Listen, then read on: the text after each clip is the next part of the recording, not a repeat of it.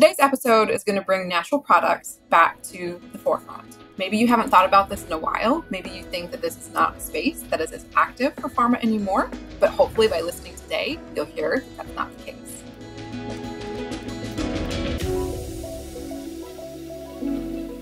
Hi, Pelle. I'm so excited to welcome you today as a guest on the omg OMx podcast series. I'm so excited for you to be able to share your story with our audience. And you have a common trait that many of our guests have had, that you have a diverse start to your career, and it has led to such curiosity in science. Can you tell us about your story and how you got to your current position? Yeah. Well, hey, Kate. Thank you for having me on, and I'm excited to be here. So I actually started off studying analytical chemistry, and during my undergrad, I had a chance to intern at some really cool labs. And in one of the labs I sort of rotated at, they had reprogrammed some Gilson autosamplers to allow for temperature-controlled fractionation of snake venoms while acquiring mass spec. So that was really cool. And another lab I worked at, we were studying cell signaling networks in endothelial cells by mapping phosphorylation events. And I think what always struck me about how creative people were. And I was, simultaneously, I think I was intrigued by the puzzles that came along with, doing mass spec research of piecing together molecules based off of these fragments. So I guess during my master's and while I was working at CU Boulder, I started getting into like some 3D printing, a little bit of like electrical engineering, and I was building little devices to kind of help myself like automate and speed up my work. Then in early 2021, I ran into one of the founding members of Enveda Biosciences, and he was asking around the mass spec facility at CU to see if he could run some samples there. And at that point, Enveda was just getting started. Older, so he saw one of my little creations there, and he wanted to talk to me. And then we met over Zoom. And the next thing I knew, I was working part time at Enveda. And Enveda was just building out their lab. And all we had at that point was basically an empty building with a couple pallet racks along the walls. So, joining at such an early stage, I think allowed me to get really creative and, quickly throw together these custom devices to try and pilot some of the ideas that we had. And now, it's 2.5 years later, and we have 2 fully built out labs, and we're just 2 months away from moving into a brand new facility. So, from the start, I was really focused on the problem of like pinpointing bioactive compounds in complex mixtures of natural products. And now I'm leading the team that's doing that. I'm a senior scientist leading the team that focuses on finding bioactive features together with a wonderful team of chemists and biologists and data scientists. So I know that you're really kind of a tinkerer. You like to take things, you like to improve on a system, whether it be with mechanical or industrial adaptations. But do you have any OMG moments that maybe pop out at you from your training or from early on with Enveda? So I think my OMG moment that really got me started, in the field of mass spec was during my undergrad when I interned at the VU University in Amsterdam. My project was to basically they kind of let me loose on trying to isolate this antimicrobial compound from a bacterial supernatant, and it was really active against tuberculosis, so it was potentially really valuable compound. So I started off with some methods that were already set up in the lab. But I was basically just taking these fractions by hand and spotting them on agar plates and looking for growth inhibition that way. But, in the same lab, they were running these really sophisticated 384 well plate assays on snake venoms, and they were looking at inhibition of blood coagulation and muscle contraction and stuff like that. So, I looked around at those assays, and I was looking at my little antimicrobial assay, and I was like, I want to do that, So I was pretty determined to scale that assay to well place, and so I found this like little metabolic dye, and I kind of dialed in the seeding density of these bacteria, and at some point I was looking at my results, and I had this beautiful like bioactive trace that I could then correlate to the mass spec signal, and I think that's when it kind of clicked for me that there were these really sophisticated analytical techniques that could be used to find the sort of the bioactive needle in the haystack. I think that was my OMG moment. I was like, that's where I sort of fell in love with solving these puzzles by combining biological assays with mass spec.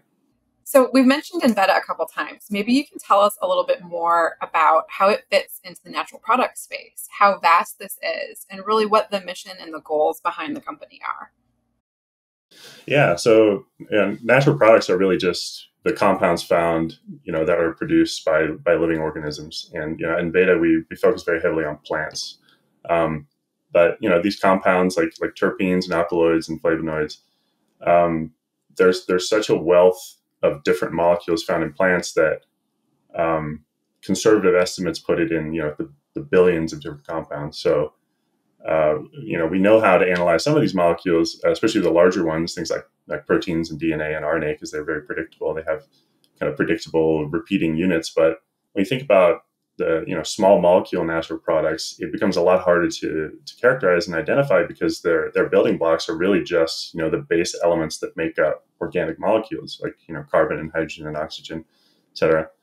So, for many years, and really to this day still, the process of identifying new small molecules is really painstaking, because you have to spend a lot of time extracting and purifying and then isolating these compounds to get them on NMR, really to get any kind of shot at identifying them.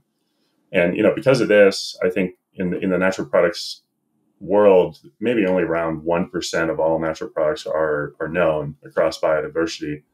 But what's really amazing is that despite that fact, the natural products are still a very large portion of the the drugs that are on the market and the medicines that we use. Somewhere between a third to half of all medicines we use, still are derived from natural products. So at Enveda, we believe that the 99% of unknown natural products presents this huge, untapped wellspring of potential new medicines. And, we're developing technologies, many of which rely very heavily on mass spec, to go from this, old one-by-one strategy to a massively parallel industrialized discovery approach. And really our ultimate goal is to speed up the discovery of that next generation of impactful medicines, from the natural world that can help improve people's lives. So how does mass spec help with that? How does a high throughput manner help with that? And what do you need to be able to accomplish all of this? Yeah, so it's interesting. The field of mass spec has really evolved a lot over the years, and some of the most significant improvements that have been made have been in the speed of acquisition of MSMS spectra. And this has largely been driven by the field of proteomics, where more MSMS spectra means more peptide IDs, and you get more extensive coverage of the proteins. And I think you guys at Bruker have made some valuable contributions to that in recent years. But really what that has also enabled has been the sort of high throughput acquisition of these unique molecular fingerprints that represent, the compound. And that MSMS spectrum, the fingerprint, is in many ways, it's an expression of that molecule structure. So really, in drug discovery and in medicinal chemistry, the structure is basically everything. There's not a single medicinal chemist that you can talk to that doesn't want to first see the structure before they'll say anything else about a molecule. But with MSMS spectra, it's almost like that fingerprint, that structural representation, is written in a different language, and it's one that's very hard to translate. So and for anyone who's tried de novo structural elucidation from MSMS spectra, it's a very slow and painstaking process. And that problem is really important for us, because not only are we dealing with small molecules, but we're dealing with this vast chemical dark space that that 99% of undiscovered natural products, where something like a library lookup doesn't do you any good. So instead, we're opting for a more machine learning based approach to sort of try and learn the language of MSMS spectra. So we've created a generative AI model that we've trained on the language, the grammar of MSMS spectra, in a similar way that machine learning models can translate now between really any two languages that you can think of. But using that same architecture, as large language models like ChatGPT, that and other models that have been popping up recently, our model MS2Mol is actually able to predict structures from MSMS spectra that we collect during LCMS runs of these complex plant extracts. So it's not like it's giving you the exact structure for every single compound in that run. That would be great, but we're not quite there yet. But what it is doing is it's giving us a very useful representation of that molecule, in the sense that we get a lot of information about the base structure and the most important functional groups of that molecule. And what that does is it gives our medicinal chemists, right, our drug hunters, a shot at, assessing whether molecules are worth pursuing, right? Because that process of actually isolating and finding that molecule is extremely time consuming, and it takes a lot of time and effort to do that. So I think where we have a unique advantage because of this model is that we get to decide beforehand whether it's worth pursuing these molecules. So maybe tell me a little bit more. I'm kind of naive on the natural product space. So where are you getting these samples? I mean, I have this picture in my head now of you guys out in jungles and going through like the old movies used to show. But what's the realistic view of how you're finding where to look in this space? Yeah, I mean, it's. I think we all wish that we got to go to the jungle and with our machetes and go and find medicinal plants that no one's seen before. But really, in reality, there's a really rich history of medicinal plants being used for medicine. And what very early on in Enveda's history, we were combing through literature, looking for indications that certain plants might work for certain diseases. So really, that's kind of where it started. We had this concerted effort to source very specific plants, but over time we've actually expanded it to really as many plants as we can get our hands on, and we're just expanding our library to really cast as wide a net as possible. Because the thing we're now really investing in is, the platform that can identify those bioactive molecules regardless of what the source is. Do you have any fun facts of history that you've learned along the way? If you've been looking into ancient medicines and practices, I'm just curious if anything else has come up. Yeah, well, I guess one story that our CEO told very early on was that when he grew up in India, and when he was living there, he had some issue with his liver that was causing jaundice, and he went to all kinds of doctors, and at some point, one of his family members basically recommended this herbal medicine to cure it. And I think he was probably skeptical at first, but then he took it and it just went away. And that's one of those moments where, like, we know something's happening there, right? And it sounds like almost like a miracle cure, right? But in reality, there are so many bioactive compounds in these plants, right? We observe them every day. We just don't know what they are, right? That's the mystery. So we just don't know what we're looking at, but we know there's something there. So I think that was really interesting to hear that there's that firsthand experience that really is what got Enveda started too. Yeah, thank you for that. Maybe I can pull us back to more of what your experiences are. So tell me a little bit more on moving things towards industrialization. How have your education, your past experiences helped you to foster that and to bring that into your workspace? Yeah, so I think while I was working at SCU Boulder, I was studying the signaling pathways in melanoma using phosphoproteomics, and these were fairly involved experiments. And I had already learned Python just to deal with the amount of data I was getting. But as my experiments got more extensive and elaborate, I got into a little bit of like 3D printing and tinkering to try and streamline the actual, the physical experiments themselves. So I was doing things like printing little tube racks that would space these little tubes exactly for a multi-channel to get in there and stamp it to a well plate, stuff like that, just to make my life easier. And another thing I did is I built a little fraction collector off of this cheap CNC mill off of Amazon, which, funny story. So I thought it was going to be a tough sell. So I actually bought it with my own money.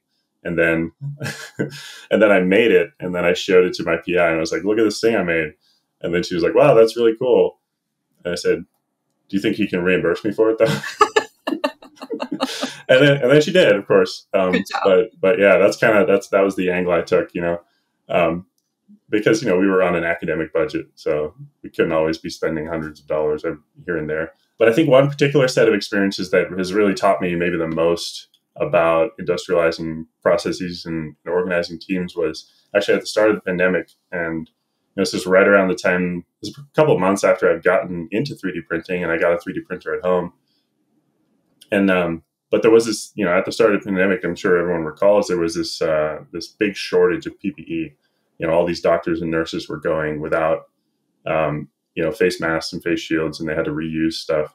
So these groups started to pop up all over the country and really all over the world, of people who owned 3D printers who were printing these little brackets for face shields, right? And they were getting little sheets of acrylic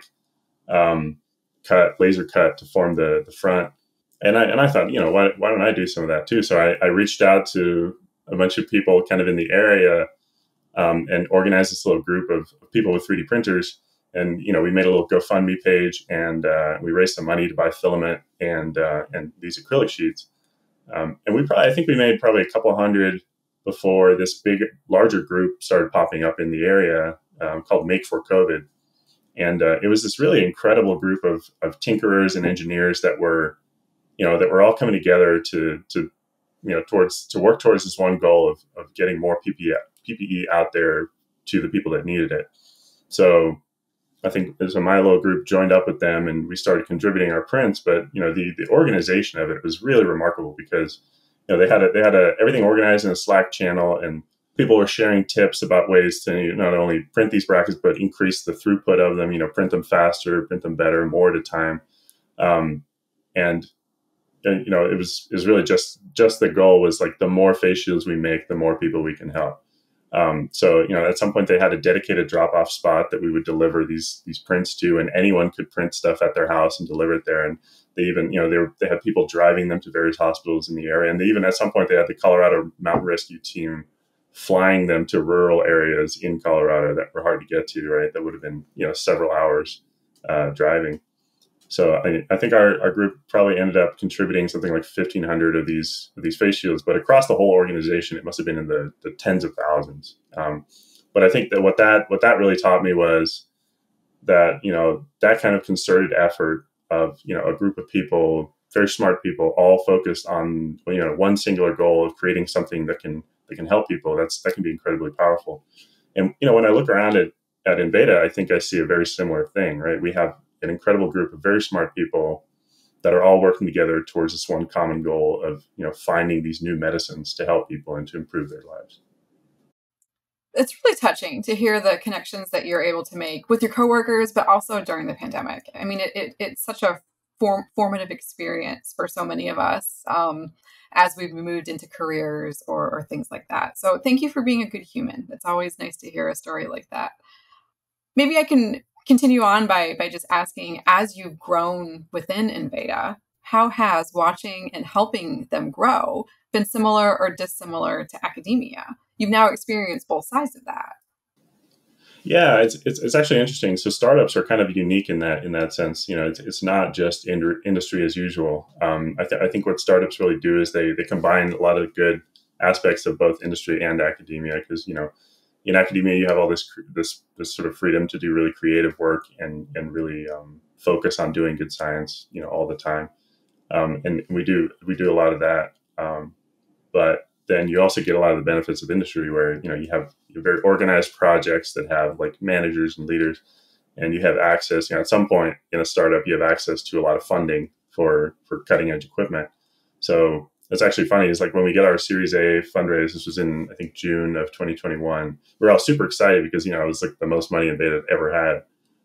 But we also really quickly realized that, the one thing that was perhaps even more valuable than that money was the time that we had to do something with it. So really, I mean, it's a very fast-paced environment, but I think that's one of the things that I probably enjoy the most about working here is we got to keep moving. There's nothing slowing us down, and really, there's such an opportunity if you're good at finding ways to do something fast but also very well, then it's going to be really good at a startup. So kind of related to that, how do you find your time management? I imagine that you've got your hand in a lot of different projects and pies, and how do you keep all of that going and keep that balanced? Yeah, I like to keep myself sort of spread across several different projects. Sometimes I notice when one project slows down, or if we're waiting for something to arrive and can't really do anything with it. It almost like feels like I don't know what to do with that extra time that I have, even though I have like 4 other projects to work on. But I think what it also does is, if I get stuck on something because I'm, splitting myself across so many different things, there's always something that'll happen eventually that'll kind of shake things loose in my mind, and then I'll go, oh wait, maybe I should try that, and then I'll be back on track. So I like to keep a very controlled amount of chaos in my in my workday, but for the purposes of moving all the projects that I'm on forward. So since you are in that fast-paced environment and you do have a lot of pressure, do you ever get innovation block or iteration block or science block? And how do you deal with that and get back on track? Yeah, I mean, I think it is just because I'm on so many different projects. There's always something to do. If I'm really stuck on something, I always just focus on the other things I have going on. And yeah, I haven't yet run into an issue where I just could not continue. I think I always end up getting inspired somehow. It helps that I have so many really smart people around me that have such a diverse set of experiences, because there's always someone I can ask, who I know has some background in whatever I'm working on. So I think I rely on my colleagues very heavily in that regard. If I'm thinking about, isolating small molecules, we have a fantastic group of chemists. If I'm thinking about, biological pathways and what the results might mean, we have a fantastic group of biologists. So there's always someone to ask. I think that's a big benefit of working at Enveda. So it seems like one thing that Enveda has done really well is to bring in-house the things that you need to be successful in the natural product space. Some of the machine learning that you brought on board, the industrialization. So what else do you need, do you think, for this to be a long-term venture and to be replicated out there? Yeah, I mean, it's interesting because I think one of the ways we've now, so we're a bit of an outlier in the sense, in the larger pharma picture, in the sense that we are the ones going after natural products when the field has largely been moving away from that. And I think the way we're succeeding in that space is that we, in addition to our predictive model, MS2Mol, that we also have built lots of tools internally, in the form of just organizing our data in a way that we have a central database called Enveda Search, where we combine all of our mass spec data, our bioactivity data, and our structure and property predictions. Because we've sort of organized our data in that way, our medicinal chemists can really easily sift through it and look for new leads. So I don't think we've ever had a moment where we were all just going, well, what next? I mean, there's always way more things to chase than we have time to chase them. So I think, with that much good data and there's such a density of discoveries, internally, that I don't think we would ever not have enough leads to chase. I think that's the thing that keeps us successful, is that we always have something to pivot to. If whatever project doesn't work out, we've got a million other things lined up. So it's, until we start running out of stuff to do, I think we're in good shape. Yeah, and that's just good science. I assume that every question you ask leads to 10 more at least, just like any good academic researcher. Right. Well, Pelle, it's been so great to chat with you. I really enjoyed hearing about your professional journey. You've given us a little bit of overlap with your personal hobbies, like 3D printing. And you're not the only one who took this up. I have to say, though, I started after the pandemic, and maybe it's a good thing I didn't try and do any PPE printing, because I have something to show you, if that's all right. So this is my attempt, my not so very good attempt. Can you see how melted it looks? This is my Tim's Top SCP. I think I have a little bit to learn as far as 3D printing goes. So maybe, I don't know, do you have anything better than this and that you could tell us something about? And I'll just put this away over here. So I didn't make this myself, but I have printed these protein structures before. But actually, one of the rotation students that I kind of worked with at CU Boulder, he had worked on ubiquitin before, and as a parting gift, when his rotation was over, he gave me this little print of a ubiquitin protein. He even painted it for me. But yeah, at CI, I actually printed a couple versions of ERK2. That was what we worked on. And, my PI would always say, like, you never really understand a protein until you can hold it in your hand. So that was the, the utility of it was, she really liked kind of holding that protein and being able to look, oh, there's the binding pocket, stuff like that. But yeah, I also have my business card holder is actually this. It's Very the lower nice. jaw. It's a human lower jaw. Yeah. That's So awesome. that's where I keep my business cards, my Rolodex. That's good. I took a step back and I decided I'm going to go simpler. So I just made myself a little fidget joystick because I was like, oh, there you go. my timsTOF is not where my skills lie. So we're going to keep it small. The general rule in 3D printing is for every useful thing you can make, there's about 100, generally useless prints that you can make, like little octopuses with flexible arms and stuff like that. That's really that's the thing that people really like about 3D printing. And it is fun. It is fun to make. Pelle, it's been so great chatting with you. I always enjoy hearing about people's professional journeys. You've given us some overlap into your hobbies, such as 3D printing. I'm really so glad that you were able to share some of this with us today, and thank you again for speaking with us.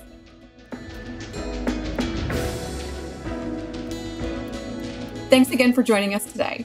If you'd like more information about Enveda or to hear more from Pelle, please feel free to connect with him on LinkedIn.